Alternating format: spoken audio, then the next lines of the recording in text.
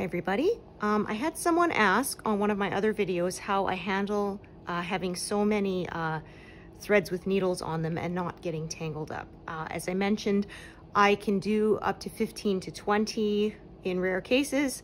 I usually keep it around a dozen, but I have gone up higher.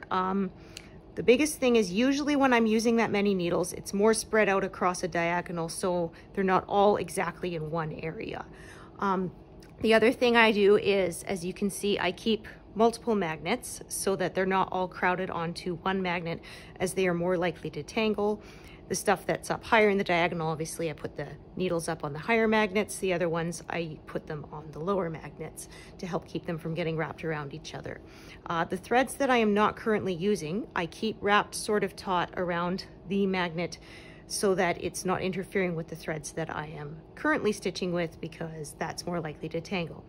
The biggest thing that helps me avoid tangles is that I start and end all my threads from the front so that I never have to turn my work over. If you are flipping it to the back, then obviously there is way more likelihood that you're going to get a tangle.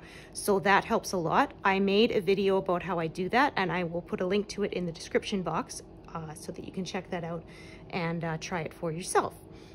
The other thing is, when I am pulling needles free, I make sure I don't pull them too fast. You have to be kind of gentle and sort of ease them out from among the others. But with practice, I found it's not a problem. So I will stitch a little bit and sort of show you how I do that. I think I counted up, I have like 13 live needles at the moment, so you can get an idea for it. So I always like to use a spare needle to help me separate the threads, so that I can just grab the one that I want to use. And then I just sort of guide it out from the others like that. And you can see it comes out with the needle still on. And then I'm going to stitch a bit with this. Another thing is to make sure that your thread is of a sufficient length if you're going to keep it with the needle on. I find anything that is 6 inches or shorter, I don't bother leaving it threaded, because generally the needle's going to come off when you try to pull it out, and it's just not going to work. So at that point, I just unthread it, and I will rethread it later when I get to it. Also, if I am stitching with a thread that gets parked out of the diagonal, or, you know, fair ways down, and I'm not going to be stitching with it for a while, I will often then unthread that and get back to it later. So it's just sort of a juggling act between those factors.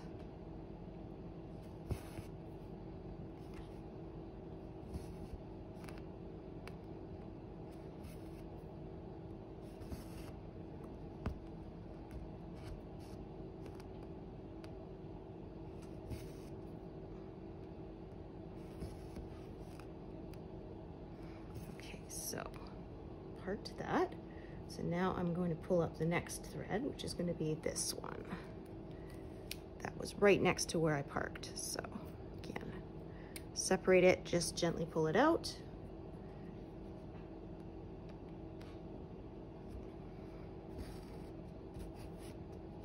So occasionally, if you cannot get them untangled, at that point I will sort of slide the needles off and then just gently pull them apart. Sometimes I even have a wide tooth comb that I can use to help me separate the threads if they get tangled, but generally that doesn't happen. I know it looks like a mess, but there is a method to it. Okay, so that one, there's nothing to park, so I'm going to end it. So then that means, of course, I've got one less needle in play, so that makes it a little bit easier. So now I'm going to go back to that first color that I picked up, and because I just sort of parked it, it's kind of on top of all the others, so that makes it even easier to pull it free. So I often do that if I have a choice between a color that's sort of just been put on the magnet versus one that was put on there a while ago. I'll take the one that was put on there latest, and then that also helps to avoid the tangles.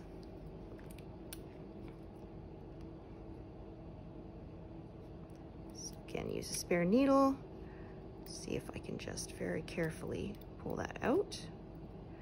There, I can see which one it's attached to now. Just sort of pull it out. There we go. Also make sure you sort of hold the other threads taut so they don't get tangled with your working thread. Okay, this one I'm going to jump around a teeny bit. So I'm going to do this one here and this one in the corner. And then I'm going to sort of go back up.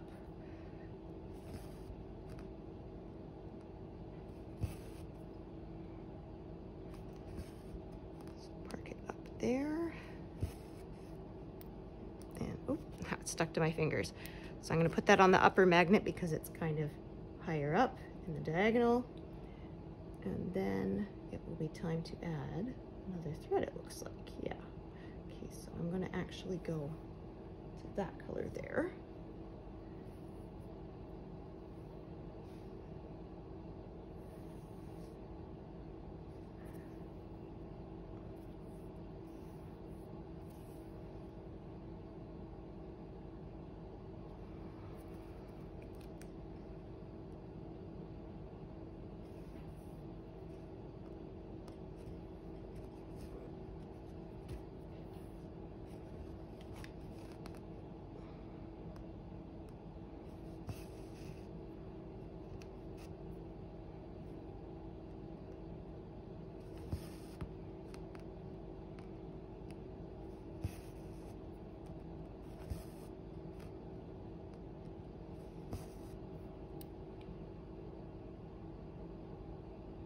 And then I'm going to add another one here.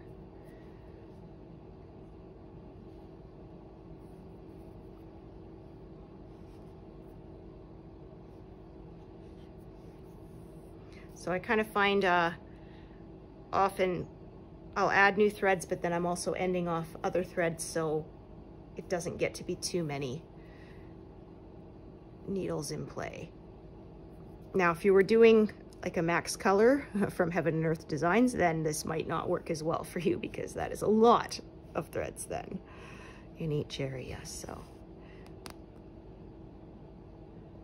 this pattern I'm doing right now is 120 colors. So it's a fair amount, but still manageable. So again, that one, that one. And then the next stitches I'll be showing you that I am once again pulling out an already threaded one that already has a needle on it. So no magic trick to this, it's just a matter of practice and patience, really.